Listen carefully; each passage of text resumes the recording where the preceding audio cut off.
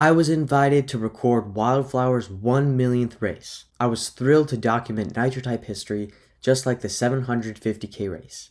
But I had to decline the offer because I was living life and having fun. On the day WildFlower was scheduled to reach 1 million races, I was snorkeling and having a blast down south. I was bummed I didn't get to record the races, but I don't regret having fun with my family and making lasting memories instead of being in a Nitro type race. A quick note on the car, it doesn't look appealing to some because it's not a supercar, but it's pretty cool because the flowers are randomized every time she races with it. So with that, I hope you guys had a great summer. I definitely did. See you guys later. Peace.